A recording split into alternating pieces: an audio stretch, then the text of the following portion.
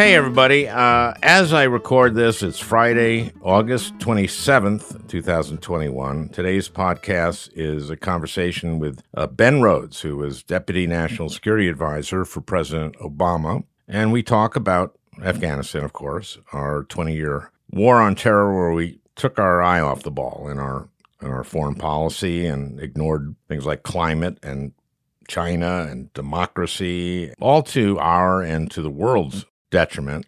Then yesterday, the terrorist attack at the Kabul airport, leaving a lot of people dead, including 13 American servicemen. Sometimes I say this podcast is like The Daily without the resources of the New York Times, and that's a joke. It's just me and Peter, and we have the very talented Roselia Engineering in New York with us today here. So we recorded with Ben Rhodes on Wednesday before the attack. Ben warns about the possibility of that attack in our conversation. This is just another very sad day in this war, a very tragic exit. Ben and I discuss the various miscalculations, intelligence failures that led to the chaos we've seen in Kabul. I, of course, was a U.S. Senator from 2009 to 2018. In 2009, as we were ramping up the surge in Afghanistan, I went with Michigan Senator Carl Levin. Carl, who was a great senator and died just a couple of weeks ago, was at the time the chairman of the Armed Services Committee. We spent a couple days there, stayed at the embassy, met with the ambassador, met with General McChrystal, the commander at the time, with the general in charge of training the Afghan troops, met with a few members of the Afghan parliament. Basically, it was a dog and pony show. The only valuable information I got really came from a member of the parliament. We had dinner at the embassy, and he told me that Afghanistan was tribal and that you were only held in esteem if you were corrupt on behalf of your tribe. You took care of your own. That's what made a good man, was someone who was loyal to his tribe and took care of them.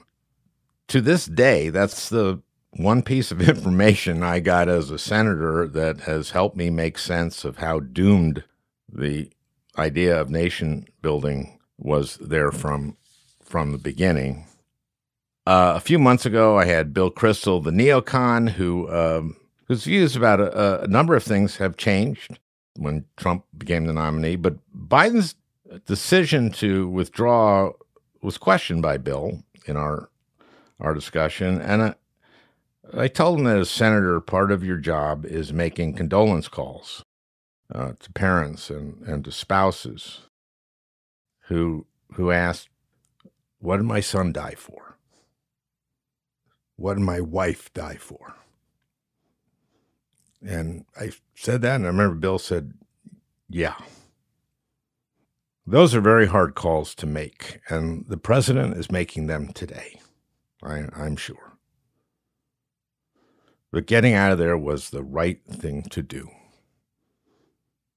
In the conversation you're about to listen to, we don't come up with very good answers for those who lost a loved one there. And again, this is Ben Rhodes, former Deputy National Security Advisor for President Obama. We discuss what got us to this day and what our foreign policy reset should look like. I hope you'll find it helpful.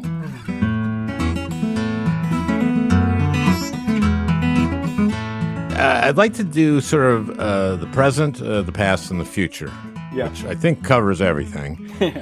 So the present. Now we're recording this on Wednesday. This drops on a Sunday. So when I say the present, it'll be a few days ago. But where are we today in Afghanistan? Let's start there. Well, I think where we are today is the collapse of the Afghan government and security forces and essentially Taliban takeover of the country immediately put at risk not just thousands of Americans, but tens and tens of thousands of Afghans who worked with the United States military, worked with the United States government, took USAID funding to set up human rights organizations, and the evacuations that we're seeing at Kabul airport are essentially, sand is running through the hourglass, and and every life that we can save by getting people out is precious. And these people, if left behind, really could be at risk of Taliban reprisal violence. At the same time, you have a chaotic scene at the airport where people have trouble getting in, where the Taliban is kind of controlling the flow of people, where they're, according to the administration, terrorist threats from potential ISIS affiliates. So it's an incredibly fraught and complicated situation. But the question is just how many lives can we save before the U.S. pulls out? And President Biden seems intent on that being August 31st. Right, and that was the deadline, or that's what he said that's when we'd be out by, and the Taliban is holding him to it. Let me ask you just how much of miscalculation was there in terms of getting in this situation where this is not a pretty scene? Yeah, people trying to get out. And was it bad intelligence? Was it why did we not understand that once we said we're leaving and we're leaving August 31st, why would regional governors, why would their troops not just surrender? Yeah. I mean, how did they not know this would happen? And who's doing the intelligence? Well, I guess, the first thing I'd say, just to the Taliban point at the very beginning, they didn't keep their end of the deal. They weren't supposed to militarily take over the country under the deal that Trump negotiated with them for withdrawal. So it's surprise. And Biden already pushed back Trump's deadline. Trump's deadline to get everybody out was actually earlier this year. So I don't know that we should feel obligated to a deal that nobody's really kept. In terms of what happened, it's a failure that spreads across the last two administrations, and we'll get to the previous ones, including the one I served in the past. So I'm not absolving Obama or obviously Bush. But, I think what happened here is that Trump cut a deal with the Taliban that cut the Afghan government completely out of those negotiations. So, think of the United States negotiating with the Taliban adversary, but not with the legitimate Afghan government as part of that. The U.S. said, essentially, if you don't shoot at us, Taliban, we'll leave. And I think what ended up happening is every Afghan regional, commander or governor of sorts kind of probably cut a version of the same deal, that they see the writing on the wall. The U.S. is leaving. Why would you fight them? Why would you risk first of all, getting killed yourself, but your family being killed? I mean, why not just go, hey, I'm now Taliban? Well, exactly. And think about it this way, Al. So first of all, the Afghan security forces were entirely dependent on the U.S. and U.S. kind of contractors for their army to work. That was how they got intelligence. That's how they, maintained their helicopters. That's how they operated. And so once we pulled out, they couldn't operate in the same way that they did when we were essentially serving as the backstop. So they already know that they're in a weaker position relative to the Taliban than they even were before, and they weren't winning before. Then they know that, as you said, if they fight, outside of Kandahar or something and lose, not only are they going to be killed, but, perhaps their family is going to be subject to reprisals. And then they see even the rosier assessments out of the United States where, the government should be able to hang on for 18 months and then lose. Yeah. And so why would you fight if you know you're going to lose? You can't fight in the same way that you did with the U.S. support and your family's at risk. So I think when Biden decided, a decision that I think a lot of people, myself included, sympathize with, to say, we need to get out. Sure. I think what the mistake was to just not anticipate the worst case scenario as the most likely scenario. Because, and I've been in government, Alan, you've been in the Senate, you've gotten these briefings, you see, on a piece of paper, there are 300,000 Afghan security forces. They have this equipment, and that's what Biden was citing earlier in the summer. But those are numbers on a piece of paper. That doesn't tell you about the motivation of an Afghan soldier, outside of Kandahar. And so I think the window of time between when he announced withdrawal and the fall of Kabul wasn't maximized to do the kinds of evacuations we're seeing now, which led to a much more kind of chaotic circumstance in the last few days. Okay, I'm sorry, but all of this was very foreseeable. Yeah. You said I was in the Senate. I was there for the when they did the surge in 2009. Yep. And I went to Afghanistan with Senator Levin, who was chairman of the Armed Services Committee at the time, and I got, a dog and pony show. And I stayed in the embassy. I went, talked to Karzai. I met with him. I spent a lot of time with McChrystal. Talked to the general who was training the Afghan troops. Everything they said didn't happen. And it's been apparent for a long time. I just think this was the logical, if you just thought this through. What's wrong with our intelligence people? What's wrong? I mean, you're Deputy National Security Advisor. What went on here? How did this, which I'm sorry, just completely foreseeable, and that's easy to say in hindsight, but boy, oh boy, of course they're not going to fight. Yeah. And so how did this happen? Here's what I'd say. When I was in government, and I think this, more than likely than not projects forward, the intelligence community was actually usually the most realistic / negative about the circumstances in Afghanistan. And the military was usually the most optimistic about what was happening in Afghanistan. And I think that a big part of that. What about military intelligence? Well, here's the thing: that all runs through. Yeah, no, that's right. But it all runs through ISAF, right? The military command in Afghanistan. And I think what happens, it's kind of human nature in a way. They want to put the best, appearance on their work, and they want to believe that what they're doing is making progress, and they want to, validate the fact. Okay, but that's not your job to make yourself feel good. Yeah.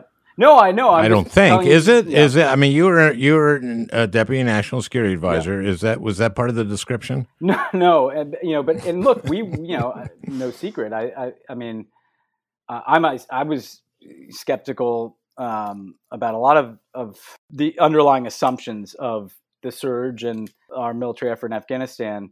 But again, when you build this kind of enormous machinery of war and state building in a different country, I think it's hard for people to kind of acknowledge to themselves that it's a house of cards that's going to collapse when we leave, So, yes, there was... Boy, oh boy, I would think that you want intelligence people who are realistic, and you want military people who are realistic. Yeah. And you don't want people going like, oh, boy, I'm going to feel a lot better if I feel like we're really accomplishing something. I mean, there's the consequences. We're seeing the consequences now. We've also been there for 20 friggin' years. And how many American deaths and Afghan deaths. Yeah. Boy, oh boy. Listen, I agree with Biden that we have to leave. I don't understand how you can't leave some kind of counterterrorism force, but maybe I don't understand that. And maybe that's a counterterrorism force in like Qatar or something like that. I mean, obviously, the reason we went in there was to prevent another attack from Afghanistan, from letting them be a safe haven for al-Qaeda. And 20 years later, we haven't really accomplished much other than for now it isn't a safe haven for al-Qaeda. But you mentioned ISIS, ISIS group that's there now. In a strange way, it's useful to think of Afghanistan as having kind of two wars. One was the war against al-Qaeda to basically just take out that network. And then the other is the nation building effort, which we've just seen collapse. And I think the U.S. military, basically, Al, if you and I were talking after 9/11, I think we would have assumed that the reason to go into Afghanistan was to take out al-Qaeda. And they accomplished that mission. Mm-hmm. And frankly, like a lot of that was accomplished at the height of the surge when we had a lot of capacity there. A lot of that activity obviously was in Pakistan, including the effort to get Osama bin Laden. But you don't have that network has been basically destroyed, and you don't have an al-Qaeda safe haven in partnership with the Taliban in the same way you did before 9/11. I think the challenge that emerges when you have the Taliban taking over is less that they're allied with ISIS or not. It's that this whole country has been a war zone for years. All manner of armed people, including some of whom are Islamic extremists, are there. And so it's a kind of place where ISIS can try to recruit and establish something of a foothold. In terms of our having a base, I think what Biden calculates is, look, we don't have bases in a lot of countries where we've taken action against terrorist networks, whether that's Pakistan or Yemen or different places. We can do things with air power. We can do things with special operations that don't require a base. I think when I was in I don't know if Yemen is a big success story. it's not. No, I'm not. Well, but the same thing is present in Yemen as in Afghanistan. There's the war against Al Qaeda, and then there's this terrible Saudi-led war against the Houthis. It's basically a civil war. But I do want to just come back real quick to the base question in Afghanistan, because we looked at this at the end of the Obama years. And the question is, Bagram Air Base was our biggest base in Afghanistan. You probably visited there. Sure, several times. Yeah. Yeah, why not just keep Bagram as a counterterrorism base? And I think that the analysis usually is that in order to have a base like that, you need to have enough troops there to protect the base. There's a certain number of troops there are counterterrorism, then there's a certain number of troops who are there to protect that force, and that you kind of get it. And then the question becomes, well, if you have that base, do you use it to protect our embassy in Kabul? And very quickly, the mission creeps outward, because if we had a base and you had a situation like we just saw with the Taliban moving to Kabul, do we take a few thousand American troops to try to prevent that? So I think the choice Biden made, from what I can see, is, look, there may be a counterterrorism challenge in Afghanistan, but we don't need to have troops stationed on the ground in Afghanistan to be able to deal with that. And what do? Do you have satellites and flyover? I mean, how do you monitor whether or not there's like terrorism training like Al Qaeda did? And I don't know if it would be the ISIS people, but I mean, how do you make sure that we're not attacked from there again? Well, it's difficult, obviously, more difficult without us being there. This isn't revealing anything, but I mean, I think, you have an intelligence network, and frankly, the United States has obviously interacted with a lot of people in Afghanistan. I think that you have a combination of human intelligence that tries to get information about any potential terrorist activity or safe havens, and then you have your other intelligence mechanisms to, like you said, from kind of overhead imagery, but to just trying to get inside of how an ISIS or an Al Qaeda is communicating around amongst its operatives, and you just it's just an intelligence challenge. And look, this is the whole point of what is so interesting about coming up to the 2-decade anniversary of 9/11, is that there was a world in which we tried to deal with terrorism that way, where we used military force in a kind of targeted way at terrorists when we became aware of a safe haven, and didn't necessarily invade and occupy and try to nation build in distant countries. We seem to be reverting back to a kind of more recognizable form of counterterrorism that doesn't involve those kinds of military deployments. And it calls into question in my mind why and whether it was necessary. Why we did what we did? Fight, in both Iraq and Afghanistan. Never mind, Yemen or Somalia or other countries. Well, Iraq was, we were lied into that. So there's that. There's that. Yeah. There's that. That's small piece of that. Yeah. So let's go back to the past. It just seems that after 9/11, we just shifted our entire foreign policy to counterterrorism. Yeah. And then I want to ask you about the future, which is what kind of reset are we going to do? Yeah. But I think a lot of bad things happen from our overriding focus on that. I mean, we haven't been hit. So that's good. Yeah. But we've taken the eye off the ball on a lot of things. Just democracy, I'd say, on China, I'd say, on the pandemic, I'd say. Yep. So where did we screw up? And I think part of it was Iraq, and part of it is this staying in Afghanistan for 20 years and fooling ourselves, I guess. I guess that's what we did. Yeah, I mean, I think, look, what you had when I look back on this is, between 9/11 and the invasion of Iraq, there are a number of extraordinarily important decisions made. We decided to go into Afghanistan. We decide not just to go in, but to nation build, to stick around. We could have just gone in, taken out Al Qaeda, and left. Then, once having decided to nation build in Afghanistan, we decide to invade and occupy Iraq, which has nothing to do with 9/11, and which severely undercut kind of the credibility of everything we were doing in the world. Meanwhile, in those same years, though, we're setting up Gitmo, we're engaging in torture, We're passing, laws that grant sweeping powers to the government. And we're also rebuilding the government now. I mean, the Department of Homeland Security is established. ICE is established. Sure. The National Counterterrorism Center. The machinery of the United States government is kind of reconstructed to fight this kind of open-ended war that Bush then compares, to the Cold War or to the effort in World War II, even though we're talking about a few thousand terrorists in a handful of countries on the other side of the world. And if you look at the 20-year period since, there are evident costs. The price tag is nearly $7 trillion. We've lost thousands of Americans, hundreds of thousands of Afghans and Iraqis, tens of millions of people have been displaced. You have the positive of no mass casualty attacks, but there's a huge cost that's gone along with that. And the places where we fought these wars, Iraq, Afghanistan, Somalia, Yemen, are not better off. Libya. Libya, absolutely. Libya are not better off from a humanitarian perspective than they were when we went in. But I think it's also worth considering, because this, I think, foreshadows to some extent where we go. What did we not do during those 7 years? We did not deal with climate change. What if some of that $7 trillion had been repurposed as that, or some of our foreign policy had been more focused on that?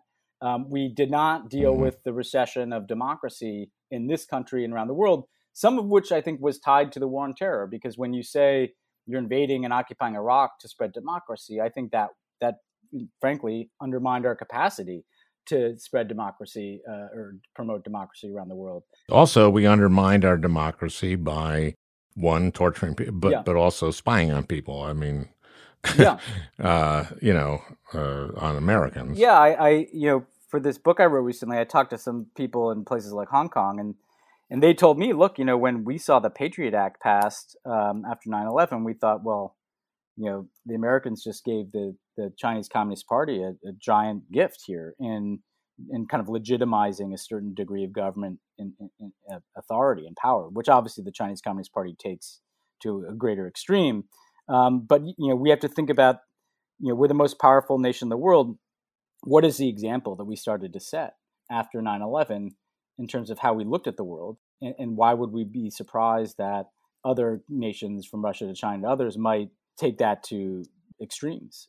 So I think when any honest appraisal of the 20-year effort that we're approaching here since 9/11, I hope would, at a minimum, absorb the lesson that nation-building wars in places like Iraq and Afghanistan, we were supposed to have learned from Vietnam that that's not the proper use of the U.S. military, and it has tremendous unintended consequences. But that also terrorism is not the overriding interest of the United States of America. I mean, terrorism is a problem that has to be dealt with, but relative to climate change or inequality or the relative rise of China or the retreat of democracy in the world, that terrorism is not in the same category, frankly, of interest. It's something you have to do to defend Americans, but that doesn't require everything that we've been doing since 9/11. This means we have a reset. I mean, I think Biden's trying to do that. I think, he's saying, if you listen to everything he said since he took office, clearly the agenda he wants to focus on internationally is China and climate change and democracy. And I think part of what informed his Afghanistan decision is like, look, in order to kind of refocus on that, because I think people need to realize it's not just the wars itself, it's what are we talking to other countries about? Like I remember when Obama came into office in 2009, there are all the things you want to do, but frankly, the first topic in every bilateral conversation with the European country was still Afghanistan, because they're fighting a war with us there. And so I think what Biden's thinking is like, we need to kind of recalibrate our foreign policy, but also what are we trying to do with other countries? What are we spending money on? What kind of experts are we hiring into the government? And how does that shift from this 20-year focus on terrorism to this bigger agenda? This is only a part of it, though. I mean, I think, we have a huge infrastructure of counterterrorism that is bigger than it needs to be, that spans different countries. You mentioned Yemen, like we should not be providing any support for the war there. But then, in addition to that, I think there's a legal question that brings in Congress, which is that we've been at war in multiple countries for 20 years under a single congressional authorization that was passed in 2001, 20 years ago. And I think that needs to be repealed, and there needs to be a much more narrowly tailored, time-limited kind of authorization for the use of There's been many attempts to do that, and we've always failed. Yeah, I mean, when we tried in the Obama, you'll remember, in the Obama years to get a different authorization to deal with ISIS, we wanted to kind of establish a precedent that, hey, we don't want to, we're not going to ask for a blank check. So we asked for a time limit on how long the authorization was. I think 3 years is what we were aiming at. And then we asked for specificity around the number of countries that we could engage in military action, so there wasn't what we've seen with the 2001, where you can use it basically anywhere. And interestingly, Republicans didn't want to limit Obama. It's the only thing, Al, in 8 years where they're like, no, we don't want to constrain the president in his capacity to wage open-ended war. Like, these are people that spend every other waking minute figuring out how to tie Obama's hands. They thought we were unduly trying to tie our own hands in that case. We kept bringing this up. Yeah. It's amazing that it's still there. I was bothered that we didn't sanction Saudi Arabia for Khashoggi's murder. When Biden didn't do that, it made me think that this is sort of part and parcel of this, which is, okay, we're keeping Saudis happy because we have to, because they're the counter to Iran. And it seems like we're not operating on principles that would, be a model for the rest of the world. Yeah. We're kind of all over the place. Well, this is another way, I think, in which this kind of huge enterprise of the war on terror undermines other American interests. So our interest in democracy, and Biden's talked a lot about the existential kind of competition between democracy and autocracy.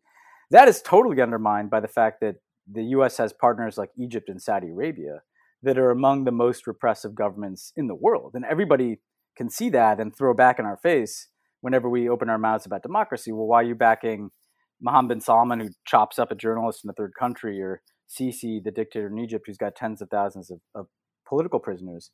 And look, I think part of moving out of this period is breaking that mindset that we're so dependent on these people. I mean, you mentioned Saudi Arabia and Iran. Like, Saudi Arabia doesn't need our encouragement to be in an adversarial position vis-a-vis Iran, like they already are. They frankly don't need to go after terrorist groups like ISIS as a favor to us, because they too are threatened by them, And so there's this kind of weird asymmetry in how, even though we're the superpower, and this frustrated me, in the Obama years, because I could see the dysfunction in, say, the Saudi relationship, that Obama didn't get along very well with those guys, certainly by the end, you'll remember. But this idea that we needed them, well, no, like they need us a lot more than them. And if they're not willing to respect pretty basic human rights, we're not asking this to look like, a liberal democracy in every sense, but if they're flagrantly violating human rights, we shouldn't be giving them billions of dollars of assistance in the case of Egypt, and we shouldn't be kind of looking away from the evidence that implicates Mohammed bin Salman on the Khashoggi case. How much of the aid to Egypt is still sort of a reward for the Begin Sadat reset there? So it's interesting. I mean, if you look at the military assistance to Egypt, it's rooted in the Camp David Accords. But a lot of the things we give them are counterterrorism related. We need helicopters to go after extremists and things like that.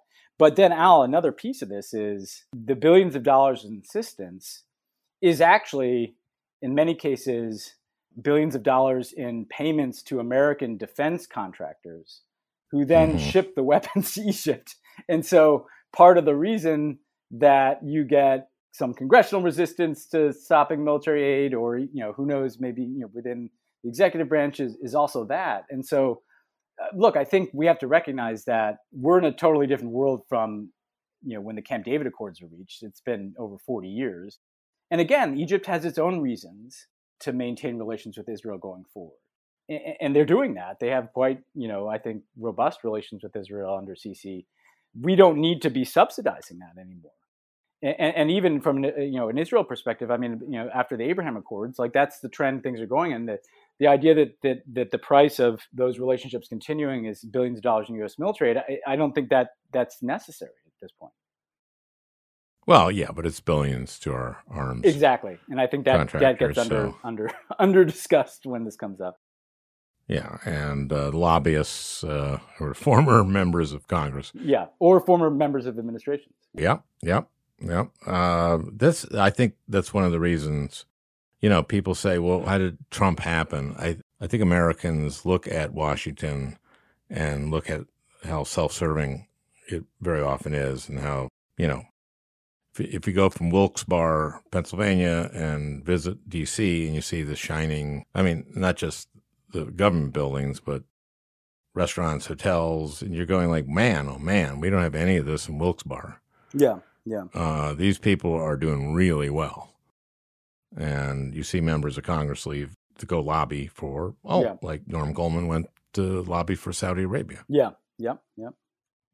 No, I mean, Drain the Swamp was, not the right plumber to call in Trump, but there was a reason that resonated, One of the things I felt acutely when I was in government is there was a coziness and a kind of revolving door nature to the fact that governments like Saudi Arabia or the UAE, would pour money into American think tanks that then churned out the papers that justified the policies that continued to support them or to engage in their proxy wars. And then people who leave government, become on the boards of defense contractors who then profit from, this is not, it's all hiding out in plain sight. And, I saw a report out today that, Eric Prince, the guy who set up Blackwater and obviously has been the forefront of military contracting, who's probably made God knows how much money in these post 9/11 wars, is, charging thousands of dollars per seat in planes, running out of Afghanistan. It was kind of a perfect,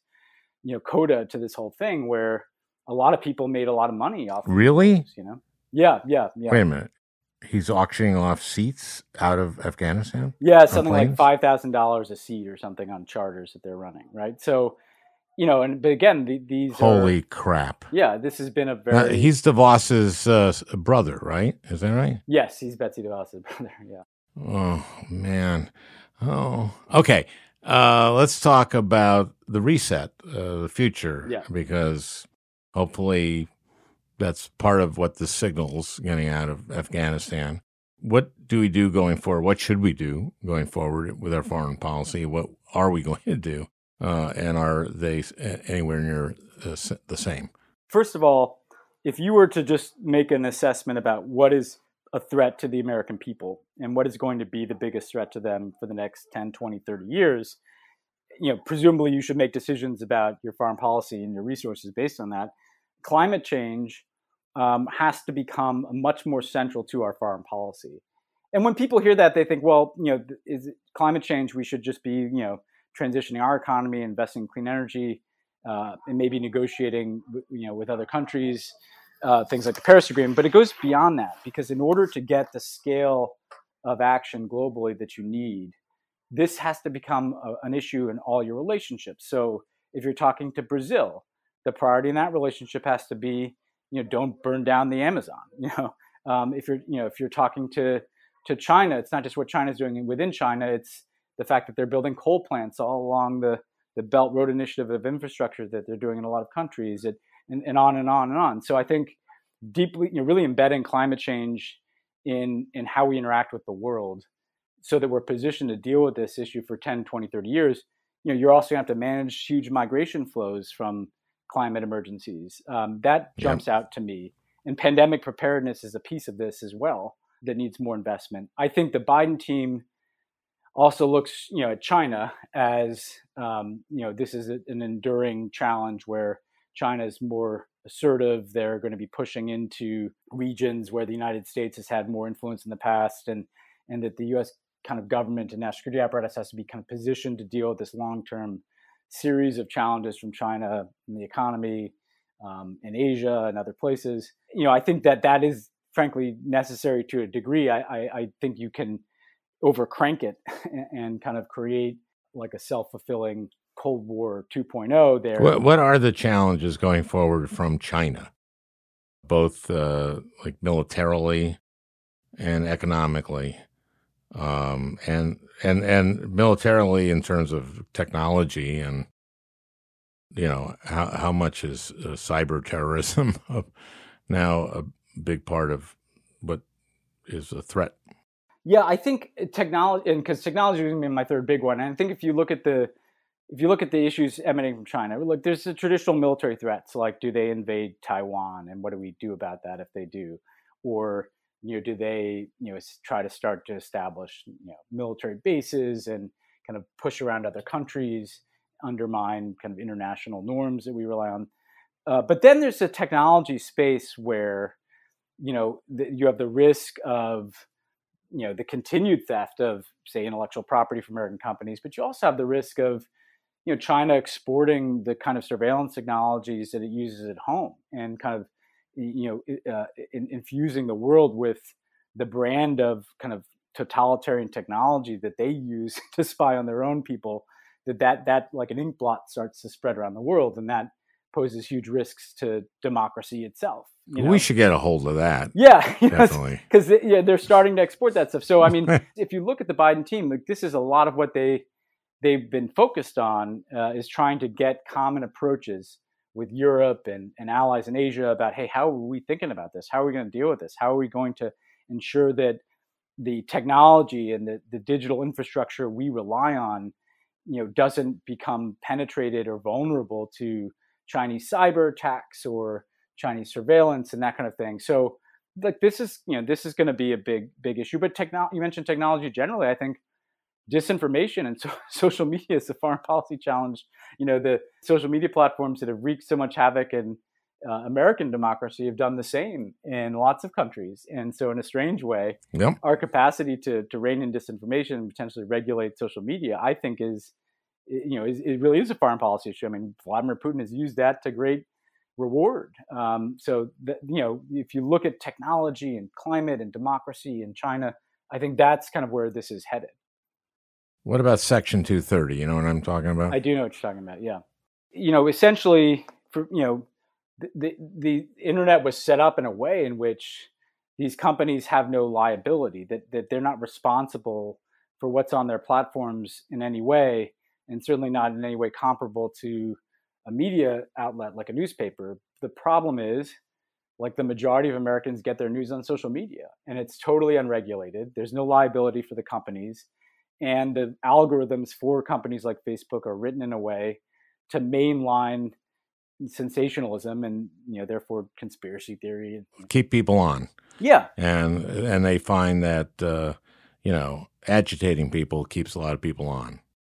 Yeah, and this totally connects to where we began this conversation, because the reality is, we can't do things like build Afghanistan if our democracy is unraveling at home.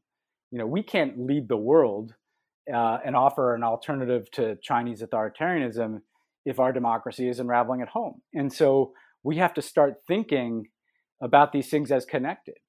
Cleaning up our democracy is the best thing we can do for our foreign policy, because we have to once again be able to show the world, hey, here's the best alternative. Multiracial, multi-ethnic democracy can work.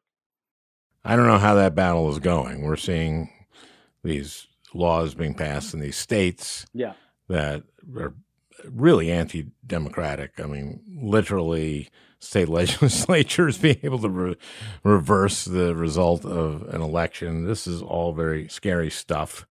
You're right. I mean, Facebook's whole algorithm is about keeping people on, and they feed them this stuff, so they know it's there.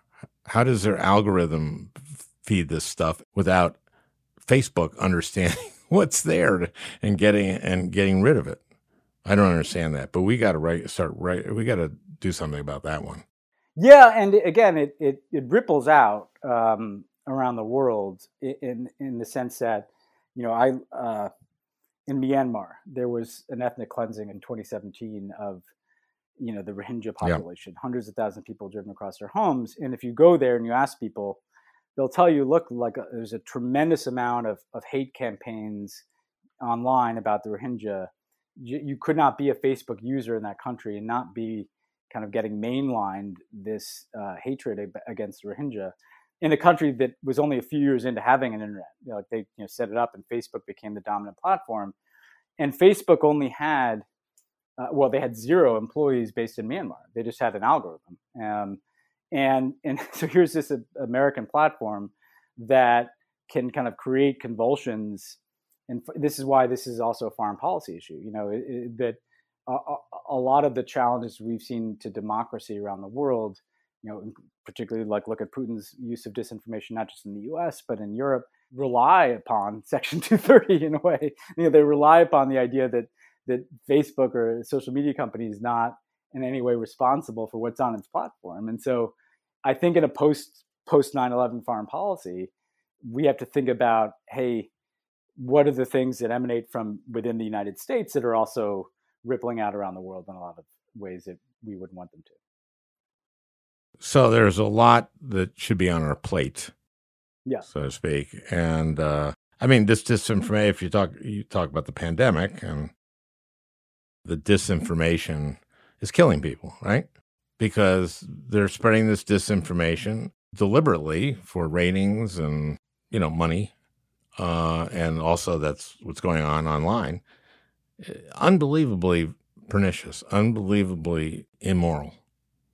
Yeah, and if you approach it from, as someone who worked in national security and politics, but if you look at it from like, hey, the purpose of government policy is to protect Americans and to save their lives. That's the basis under which we went into Afghanistan, right? And I think people would think you have to save people's lives from terrorism. But if you look at the threat to people's lives from pandemics, as we just lived through, from extreme weather events caused by climate change, from gun violence, from disinformation that could lead someone to not get a life-saving vaccine. If you were a management consultant that came down from outer space to look at how the U.S. government is structured and what it prioritizes, you would think it was crazy that we spent $7 trillion on a war on terrorism, and these other much more lethal, in many cases, threats of guns, of extreme weather events, of pandemics, and of the impact that disinformation can have in interacting with that. I think we need to kind of change our mindset about how we are protecting ourselves. I mean, the internet, there's a public safety issue with how unregulated social media platforms are. And when there was a public safety issue around cars not having seatbelts, the government said you have to have seatbelts, right? And so to me, it's not about regulating to, obviously, as the right would say, to favor one political movement over another. It's about regulating on behalf of public safety here at this point. Including saying people can't come to places if they're not vaccinated. You have the freedom to not be vaccinated, but you also have the freedom to stay away from me. Yeah, same here. Yeah. So, knowing folks in the Biden administration, as you must, of course, how on board this reset that you're talking about, that we've been talking about, are they? I mean, he emphasized climate, certainly. Yeah. He's talked about democracy. How are we aggressively turning to this?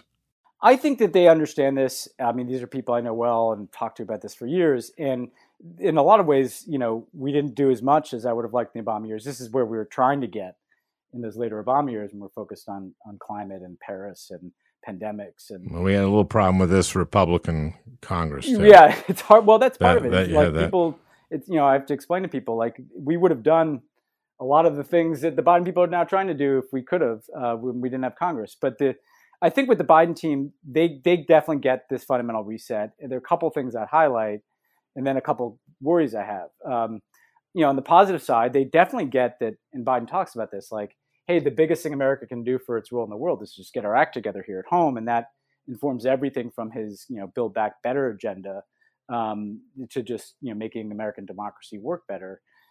Climate is clearly a focal point for them.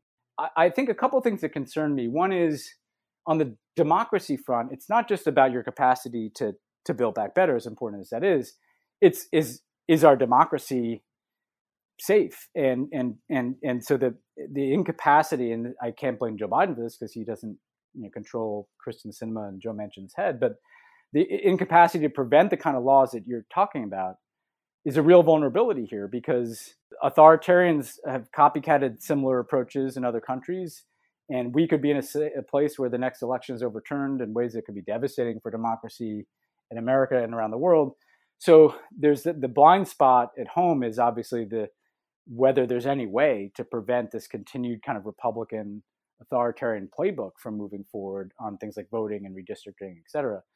And then I think abroad, because there's kind of bipartisan support for a tough on China policy, which is understandable to some extent, that can lead to a lot of momentum behind kind of just the most rote hawkish approach. We're mass amounts of new defense spending and kind of gearing up for the big Cold War against China. And we've already seen out at home that can morph into stigmatization of Asian Americans. And so I think controlling this anti-China momentum is going to be a bit of a challenge for them as well. On this tech front, I don't know, Al, it's an interesting question as to how much the executive branch of government can do to try to compel more responsible behavior from social media. Ideally, Congress would, like you said, look at Section 230, but it's hard to see a bipartisan, regulatory approach to social media. So I think that does kind of. I don't know. I don't know. I think there is some bipartisanship on that, actually. I mean, some on the right are going like, well, these social media, they've been banning, some right-wing stuff. So it's kind of coming from the opposite place. Yeah, but there have been some Republicans talking about 230. So, yeah, I mean. Well, maybe then, maybe there's an opening there for something, because that to me is about as important a step we could take. Ben, thank you so much. This has been a lot of information, and I think a really great conversation, and I hope you come back again. No, thanks you. And it reminds me of a few times that we had you into the situation room, and you always ask hard questions, which is good. So it took me back to those days. Well, I hope you enjoyed listening. That beautiful music is by Leo Kottke, the great Leo Kottke. I want to thank Peter Ogburn for producing this podcast. We'll talk again next week.